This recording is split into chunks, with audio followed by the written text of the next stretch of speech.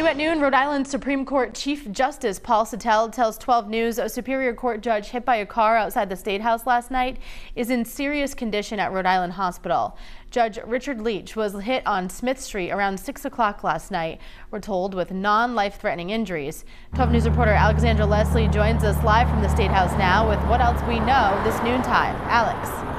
Well, Kate, we're back in the area where this happened now, near the corner of Smith and State Streets, where just behind me, police say the driver of a yellow Jeep hit a 74-year-old man in the middle of the road that we've since learned to Superior Court Judge Richard Licht. Now, in our video, you can see the scene here. Police are focused in the middle of Smith Street, not in a crosswalk or near a speed hump. We're told the female driver of this Jeep remained on scene, and she was allowed to leave in her own car about 2 hours after this happened. That's after police took pictures of the dashboard of her car. Police also took measurements of the road in the area where this happened. The impact of this crash, however, is evidenced by a crack in the driver's windshield, plus shoes and clothing of the victims in the road. It's not clear how fast the driver may have been going.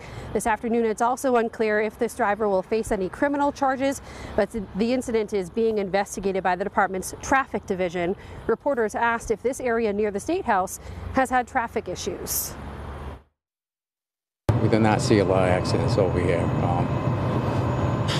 We do not have what we tend to see as speeding up here. And in that statement that Kate said at the top of the show with Chief Justice Paul Cettel, he thanked first responders and public safety personnel who were at the scene last night, and he asked that Judge Licht and his family have privacy at this time. Reporting in Providence, Alexandra Leslie, 12 News.